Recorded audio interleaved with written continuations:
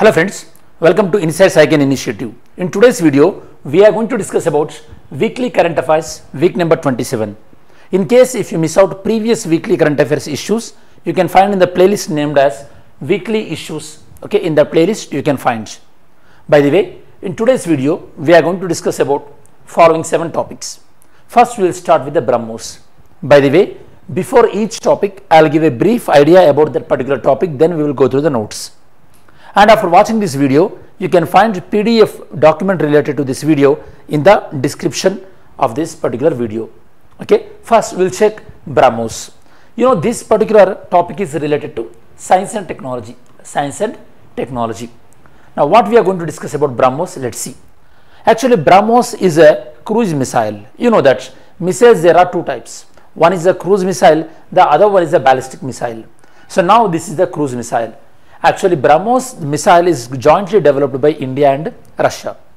And now we are exporting this technology to Philippines. That is the reason it is in news. And so what areas you have to concentrate here?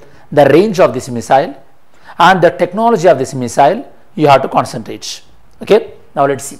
India is about to export the ground system related to BrahMos supersonic cruise missile to which country? Philippines. Here the catch is it is cruise missile and supersonic. If you come across the word supersonic, it means higher than the sound velocity, and the cruise missile is the one which go through it within the atmosphere, whereas the ballistic missiles, it go out of the atmosphere and it will come back. Generally the hyperbolic path is related to the like ballistic missile, whereas the cruise missile, they don't associate with that kind of hyperbolic path. And the cruise missile speciality is we can deploy fight and forget mechanism in this cruise missile. Okay, so once you fight towards a target, we don't need to worry about the target will be hit by the missile. And this is the one, it can be launched from any surface. It can be from land or sea or air. So multiple applications. It is jointly developed by BrahMos Aerospace and joint venture of India and Russia.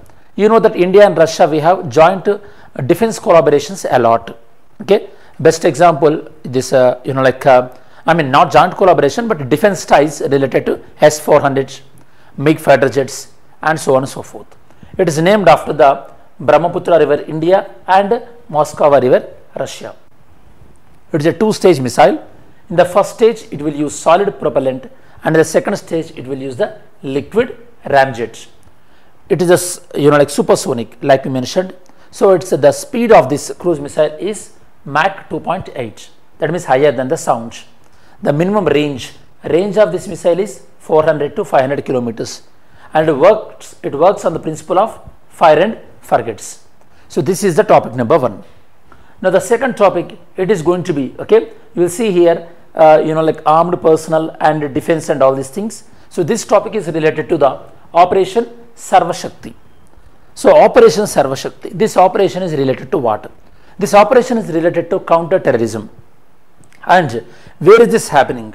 It is happening at the Pir Panjal mountain range, on either side of the Pir Panjal mountain range. First you have to understand the topography of this mountain range.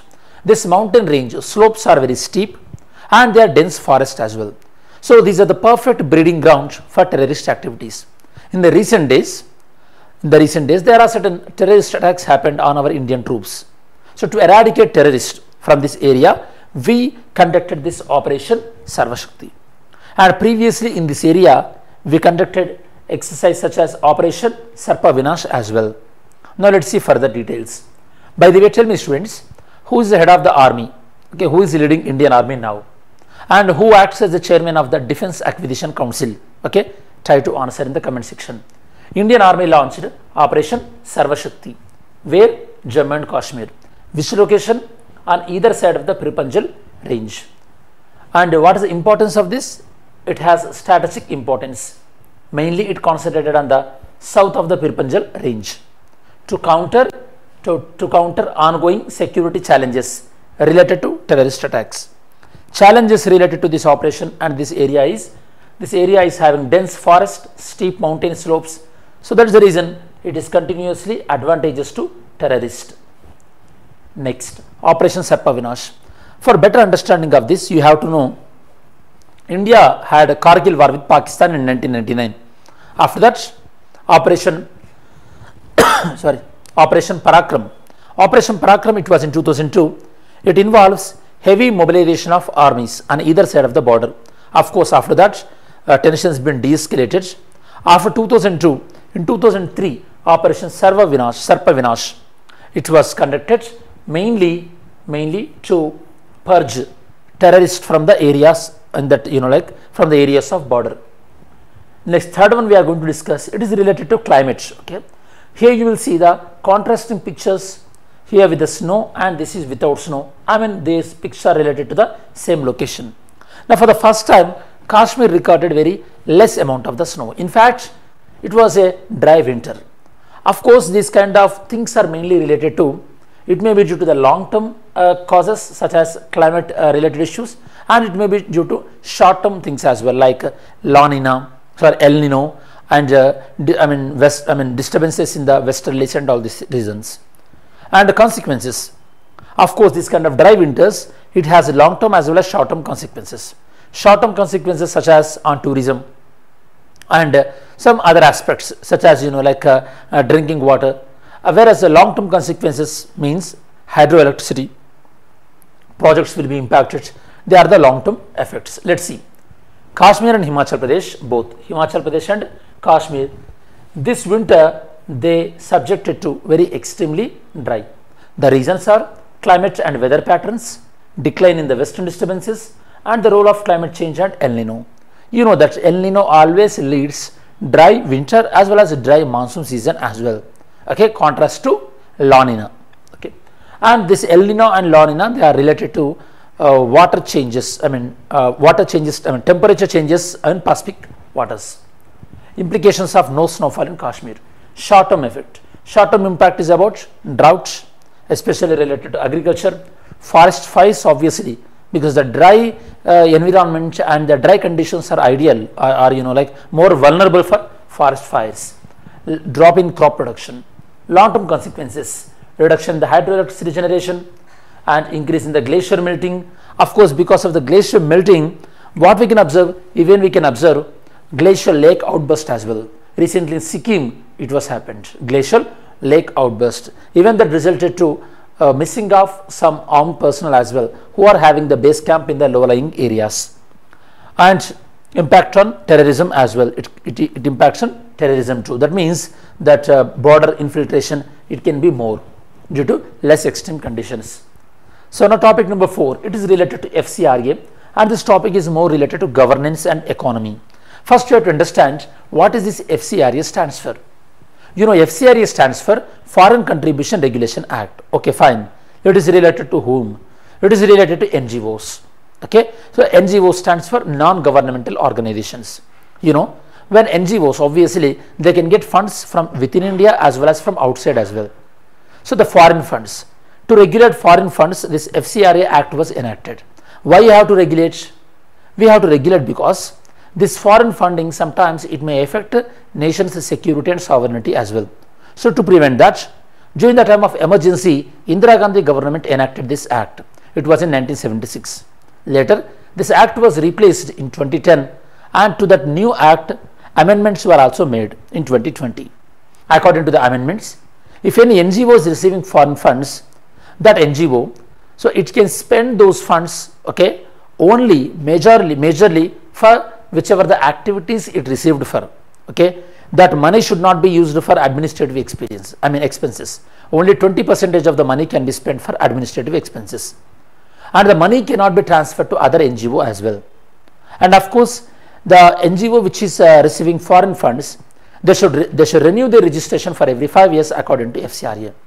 And according to the recent amendments, if any NGO is violating these norms, the offences, the punishment is also increased. Now we will see.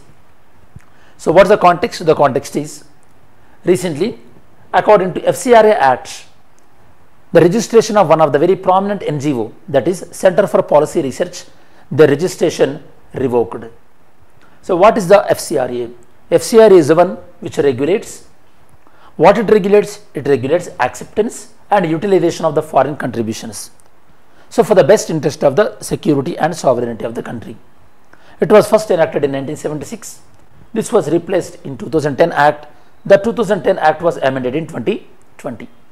The provisions of this Act: every NGO which would like to receive foreign funds, they must register under this Act.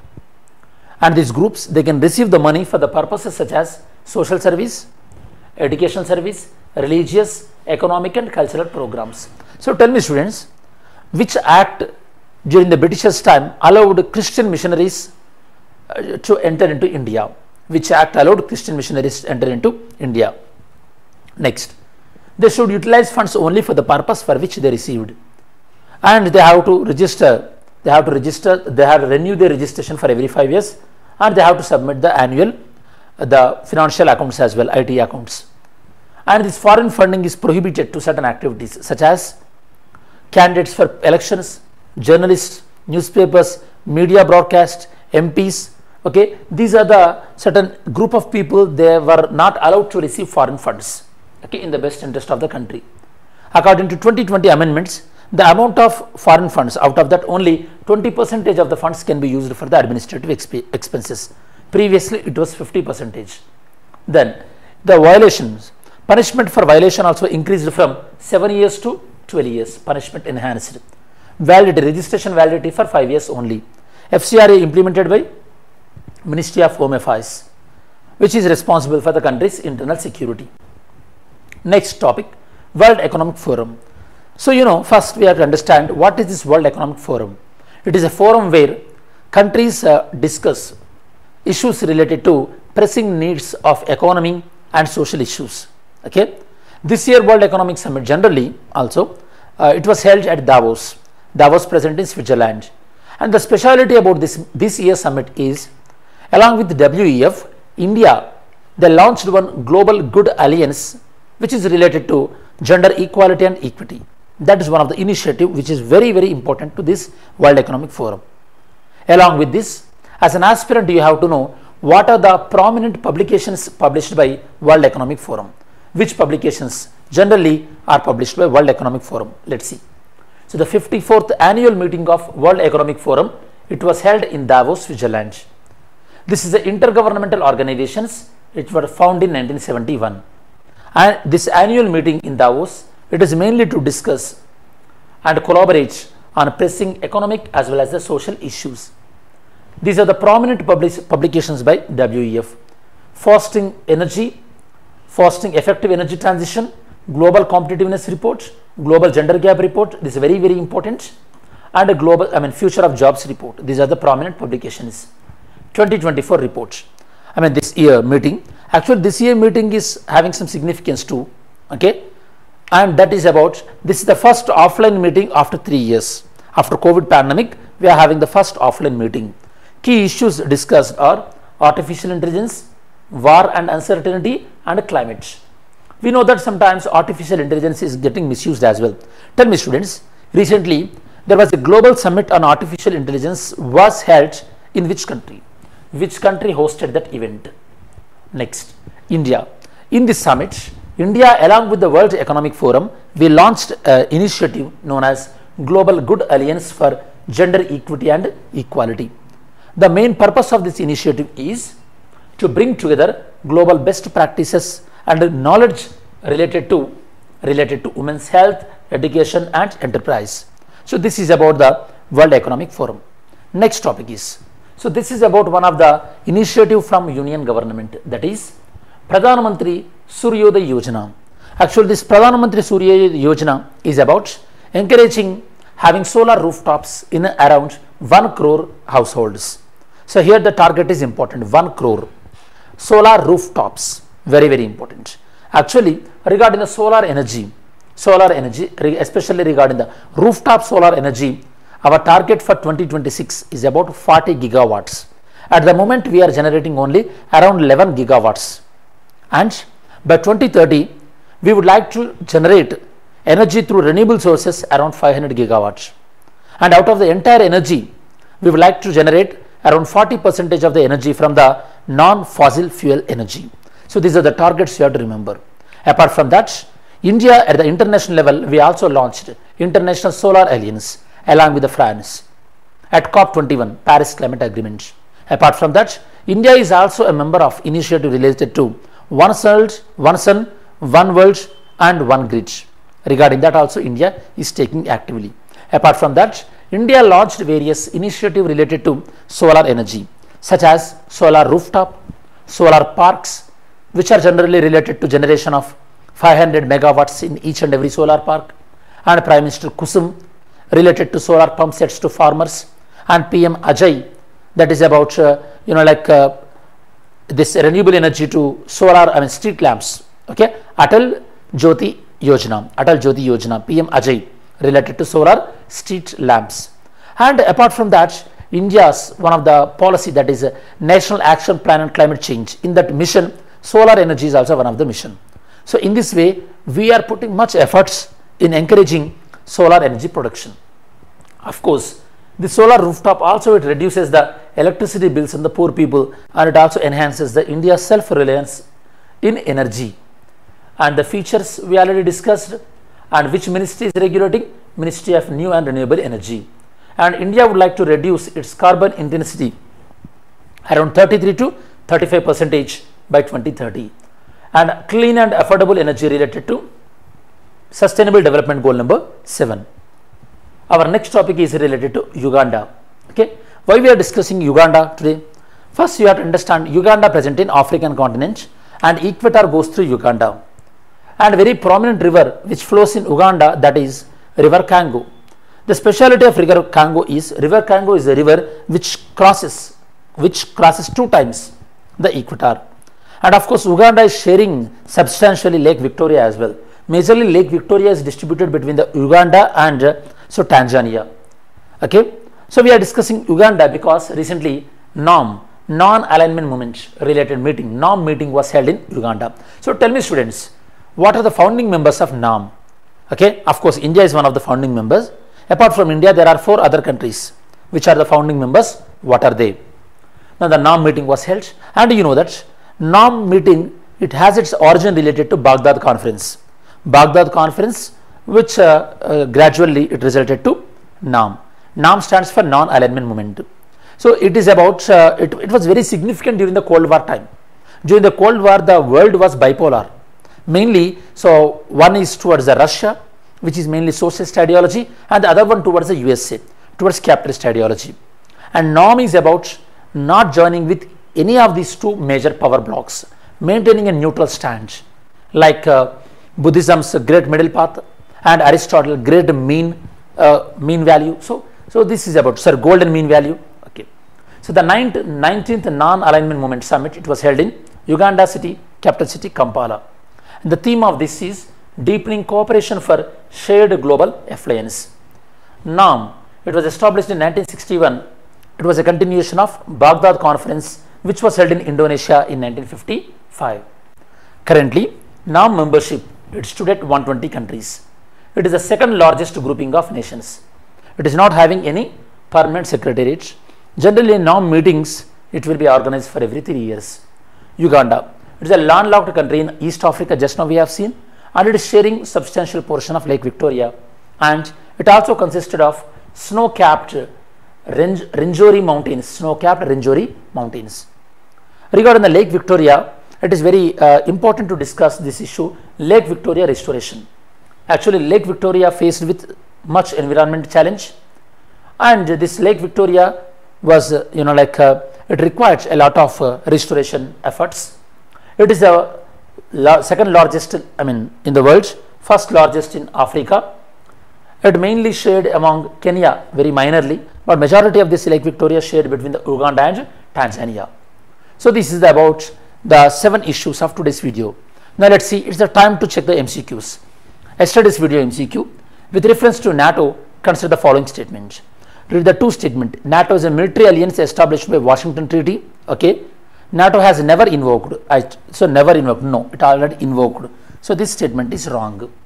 Now let's see today's MCQs. Okay, today's MCQs. First question number 1. Consider the following statement regarding the Lake Redba. Okay, it is located in Egypt. It is known as Pink Lake due to the proliferation of halophilic green algae. Pick the right one. Next question.